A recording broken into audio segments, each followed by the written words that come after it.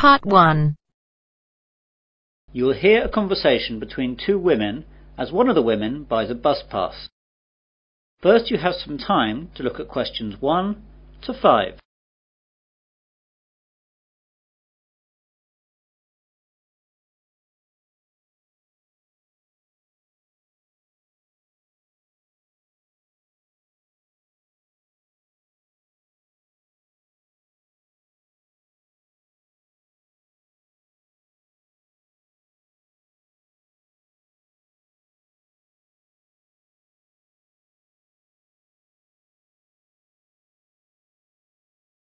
Good morning. I'm here to get a student bus pass, please. Of course, madam. Do you want to buy a month bus pass, a 6-month bus pass, or a year pass?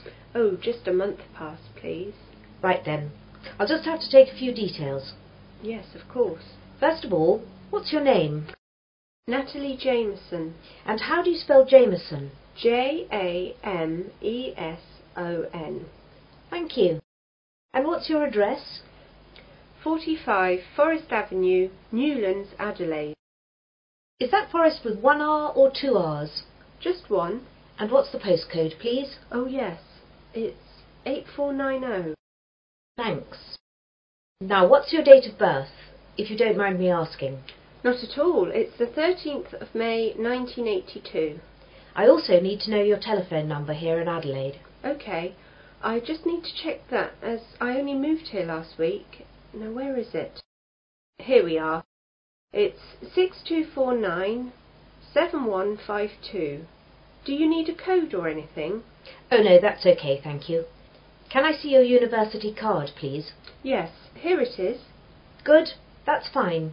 Now, for which zone do you need a pass? Well, I'm not sure. I was hoping you'd be able to help me, as I don't really know my way around here yet. As you know, I live in Newlands, and I have to get to the university campus in the centre of town every day. Well, the university is in Zone 1, and Newlands has 2 zones. The side nearer to the town centre is Zone 5, but the far side is Zone 6. What road is it that you live in again? Forest Avenue. Let's see on this map. There it is. The nearest bus stop is in Zone 5. That's lucky. Zones 1 to 6 are $15 more expensive. Great. Make the pass out for zones 1 to 5 then, please. Before the conversation continues, you have some time to look at questions 6 to 10.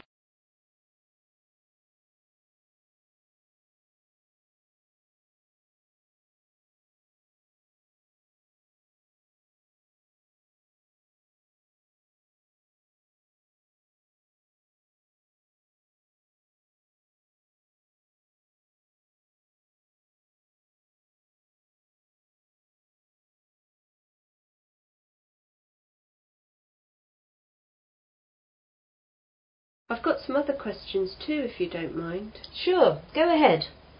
Well, this weekend my friend and I aren't doing anything, so we thought we'd take a trip out of town and visit somewhere new. Does the bus service run any trips like that? Yes, we've got a selection of trips. I'll tell you about some of them. Thanks. Right. The first one goes up to Macdonald Nature Park.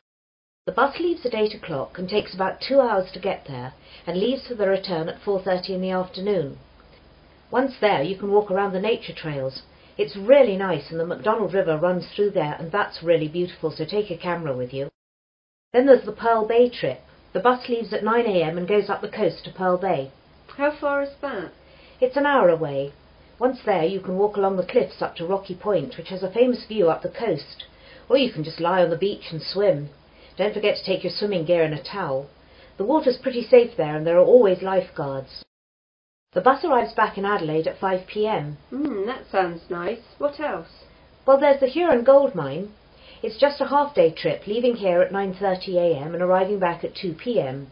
It only takes half an hour to get there, which is good. It's an old worked-out mine that has changed into a sort of museum. They have all the old equipment, and a guide takes you round some of the tunnels and shows you some of the techniques they used to use. You might even find some gold they missed. Yeah, I could do with that. It's pretty interesting, but the mines can be quite cold, so take a sweater. So how do those 3 sound? Quite interesting. I really like the idea of going up the coast and spending a day on the beach, but my friend Karen will like the idea of the nature park. I better wait and check out with her what she wants to do before booking. No problem at all. You just need to pop in sometime during the week and we'll make the booking. Thanks very much. You've been very helpful. No problem. See you later. That is the end of part 1. You now have half a minute to check your answers.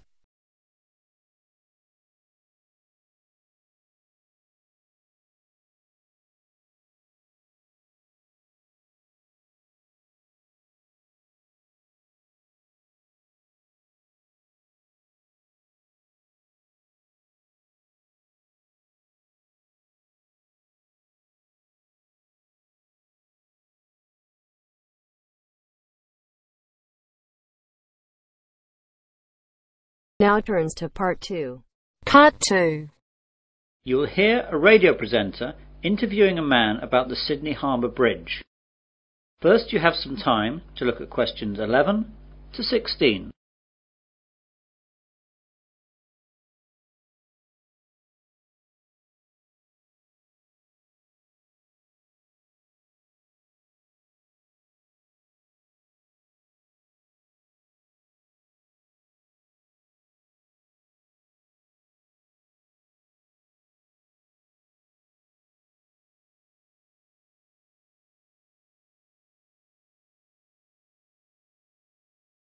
Well, good morning again, everyone, and welcome to Perspective, the weekly New South Wales radio programme on subjects of general interest from our local area. Today I have in the studio Mr. George Simmons. Good morning, George. Good morning, Anne. So what are you going to talk to us about today, George? Well, for people from New South Wales, and particularly Sydney, this will be of great interest, I hope. I'm going to tell you a little about Sydney Harbour Bridge. Wow, that'll be so interesting. I think so. To start with, I'd like to tell you a little about the size of the bridge. The arch span is 503 metres, and the weight of the steel arch is 39,000 tonnes. The summit is 134 metres above mean sea level, though it can actually increase by as much as 18 centimetres on hot days, as the result of steel expanding in heat. The two pairs of pylons at each end are about 89 metres high, and are made of concrete and granite. The steel used for the bridge was largely imported. About 79% came from the United Kingdom, but the rest was Australian-made. The granite was quarried in Moga down the coast, and the concrete is also Australian. So most of the steel used to make our great bridge actually came from England? Yes, I'm afraid so. However, the workforce were all Aussie. Thank God for that. When was the bridge actually built? The bridge was opened in 1932, but work first began in 1924 with the construction of the bridge approaches and spans, with two separate teams building the arch on each side working towards each other. The arch was successfully joined on August the 19th, 1930. I'm afraid that working practices weren't very fair in those days, and the local government demolished 438 homes, which were in the way of the approaches, and as many as 800 families living there were displaced without compensation. The standards of industrial safety were inadequate too. 16 workers died during its construction, mainly from falling off the bridge. I didn't realise that. Yes. The bridge was formally opened on the 19th of March 1932 by the Premier of New South Wales, Mr. Jack Lang. When it was opened, it was the longest single-span steel arch bridge in the world, and it was one of the greatest engineering masterpieces of its time. Several songs were also composed in advance for the occasion, but these have now largely been lost or forgotten. However, 3 postage stamps were issued to commemorate the opening of the bridge, and these still exist. One of these stamps, with a face value of 5 shillings, is now worth several $100s today. You now have some time to look at questions 17 to 20.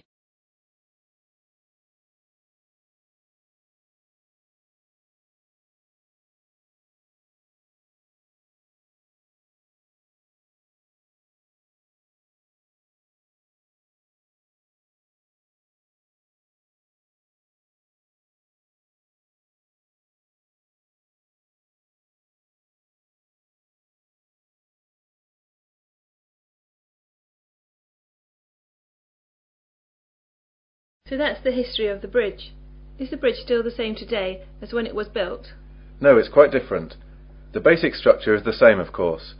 Originally, the bridge was constructed to carry a road, 2 sets of tram lines and railways. In 1957, the 2 tram lines were removed when Sydney abolished its trams, thus giving the bridge 2 more traffic lanes. Today it carries 8 traffic lanes, 2 railroad lanes and a footpath along its eastern side. One of the eastern traffic lanes is now a dedicated bus lane. The bridge is often crowded, and in 1992 the harbour tunnel was opened to help carry the traffic load. More than 160,000 vehicles cross the bridge each day. Before the harbour tunnel was opened, this figure was as high as 182,000, and would be much higher today if it were not for the tunnel. Pedestrians, horses and push bikes are not allowed on the bridge anymore. Wow, the bridge actually carries that much? Oh yes. Actually, before the harbour bridge opened, it was completely packed with railway carriages, trams and buses to stress test its load-bearing capacity. While it has had many traffic jams since, and 500,000 people walked across it on its 50th anniversary, it has probably never been asked to carry that much of a load since. Amazing. And I suppose the toll for crossing the bridge has changed a bit too. I'm afraid so. The initial toll charged for a car was 6p, while a horse and rider were charged 3p. Today the toll costs $3, but is only charged when travelling to the south as an efficiency measure to speed up traffic flow. That is the end of part 2. You now have half a minute to check your answers.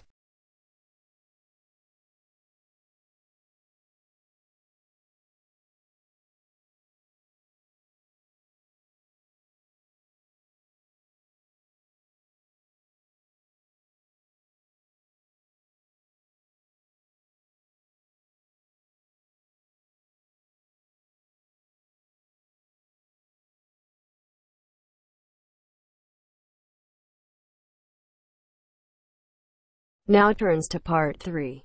Part 3. You will hear 3 students discussing a survey they are going to do. First, you have some time to look at questions 21 to 27.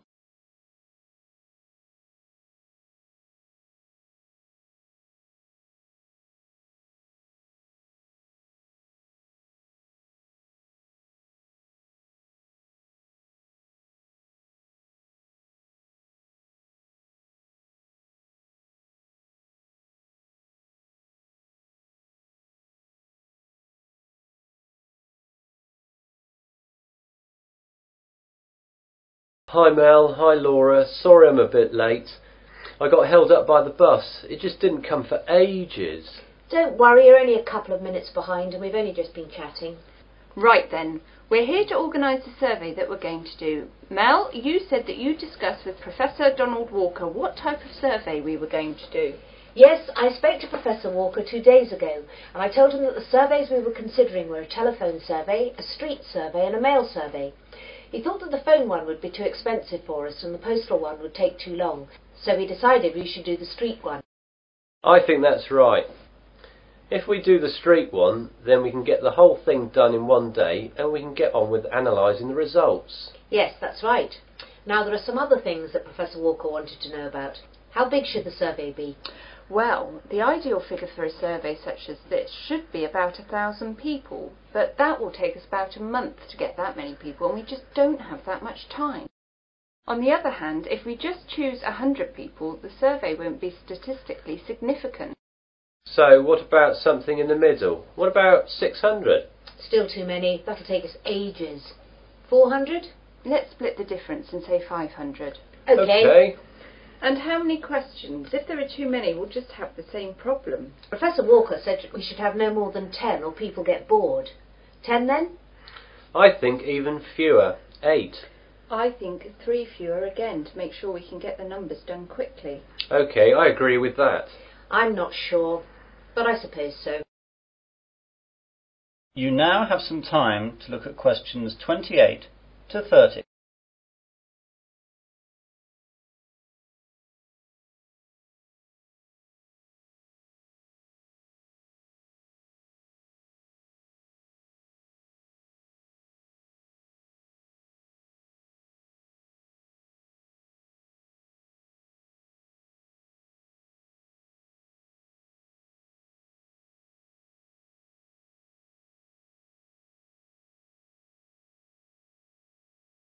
Now, Professor Walker asked where we were going to do the survey. Does he want to avoid that area then? Probably.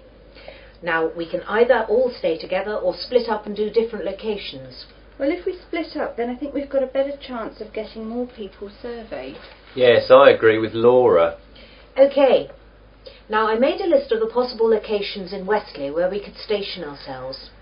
There's the town square, at the entrance to the train station, at the university cafeteria, outside Dobbin's department store, on the corner of the High Street and College Road, the bus station and the corner of High Street and Wilkins Road. What do you think? I think the square is great, but the people at the train station will be travelling and often in a hurry. I agree with all of that, and I think the bus station will have the same problem as the train station. OK, that's those two out then. I think the other ones in town were good too. The cafeteria will have too many students, and that will create too great a bias to our survey. We need a good cross-section of the population, and anywhere too close to the university won't give us that. Laura's right. So, out of the other town ones, I think that the two on the High Street corners are good. I don't agree.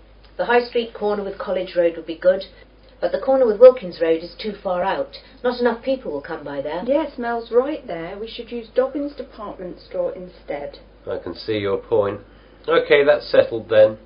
All three of us will be stationed in town then, but not the Wilkins Road position. That is the end of part 3. You now have half a minute to check your answers.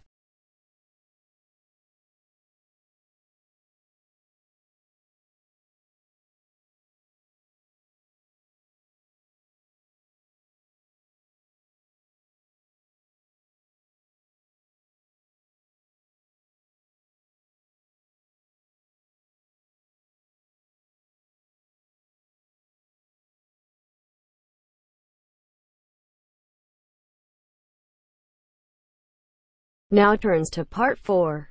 Part 4. You will hear part of a further education marine biology lecture. First, you have some time to look at questions 31 to 40.